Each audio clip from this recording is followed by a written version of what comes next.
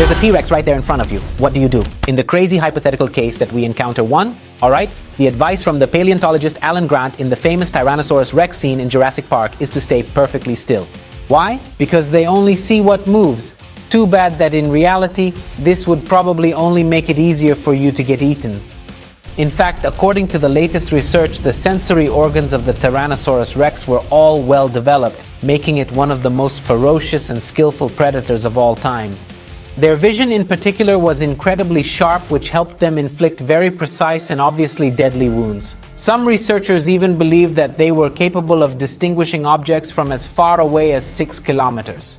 In short, if you ever happen to encounter a Tyrannosaurus Rex, don't hesitate like in the movie. Do one thing and one thing only. Now let's move on to the T-Rex's short little arms. Yes, because although the Tyrannosaurus is undeniably big and scary, it is actually one of the most bullied animals on the web. Jokes aside, the origin of its very small front limbs is still the subject of much debate. Have you ever wondered why they were like that? People have put forward all sorts of hypotheses to explain them. There are those who claim that they atrophied because compared to the T-Rex's gigantic and powerful head, they served little purpose when hunting. The T-Rex had a really big head. Others, however, see the front limbs as an instrument for holding and tearing prey. Let's just say that there are conflicting hypotheses and that verifying them is certainly very difficult from a purely scientific standpoint. How do we know which hypothesis is correct? To learn more, we'll definitely have to wait for further research. Then there are dinosaurs that have even shorter limbs than the Tyrannosaurus Rex. Have you heard of the Carnotaurus? Who is the Carno, the Carnotaurus? It's the T-Rex's cousin. Dinosaurs with feathers. There's one last fun fact about the Tyrannosaurus which actually concerns many dinosaur species. Do you know what some of these giant creatures had in common with birds? Feathers. You may have noticed that until the latest Jurassic Park movie, there were practically none to be seen. But we now know that many dinosaurs had feathers. Why didn't we see feathers in the earlier Jurassic Park movies? Because research had not yet led scientists to that conclusion, they had not yet discovered or understood that they had feathers. One group of dinosaurs that had this feature were theropods, whose members include the Tyrannosaurus and the Velociraptor. The link between dinosaurs and birds is now accepted by the scientific community, and some even hypothesize that the Tyrannosaurus Rex was a sort of giant chicken. A giant chicken, that's the craziest thing. As to the function the feathers performed, our ideas are much less clear. Some of these dinosaurs couldn't fly, but it's likely that the feathers served as thermal insulation and for courtship purposes. Another question, when exactly did dinosaurs exist? The movie is called Jurassic Park, a park concerning the Jurassic period, so evidently all the dinosaurs existed predominantly in the Jurassic period. No, that is absolutely not the case. A little background information. The Jurassic is part of a major geological era called the Mesozoic, which includes the Triassic, Jurassic, and Cretaceous periods. This gigantic era was almost entirely dominated by dinosaurs and spans from 245 million years ago to 65 million years ago. Most of the species in the movie actually date back to the last period, the Cretaceous, not the Jurassic.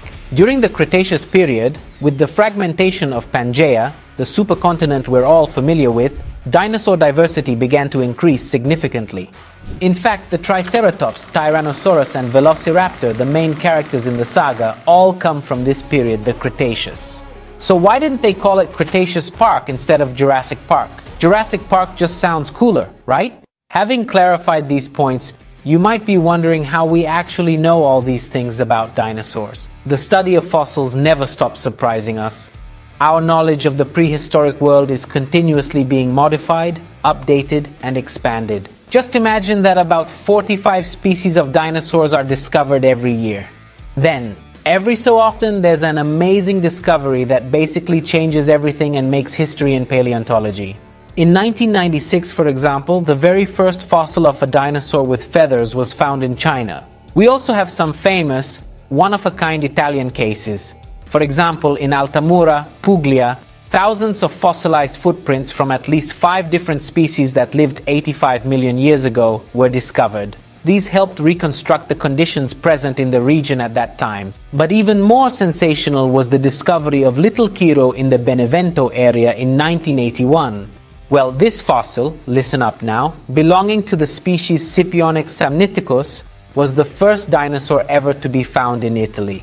It was found in a state of preservation that was just incredible. It's small, no longer than 50 centimeters. Unfortunately, it is thought to have died young, as a juvenile, but it is one of the best preserved dinosaurs in the world. In fact, look, it's got internal organs and muscular structures as well. Let's say it was a fundamental specimen for reconstructing what we know today about the biology and physiology of dinosaurs. Alright guys, I hope you enjoyed these fun facts about dinosaurs and Jurassic Park. If there's anything you'd like to know more about, let us know in the comments. Oh, one last thing. In the first Jurassic Park, the dinosaurs are brought back to life thanks to a mosquito preserved in amber, which still contains a dinosaur's blood and therefore its DNA. These creatures are then recreated in a lab. It might seem obvious, but we want to make one thing very clear. This scenario is pure science fiction. Maybe, and I said maybe, we've managed to find traces of DNA inside a fossil discovered in China just last year.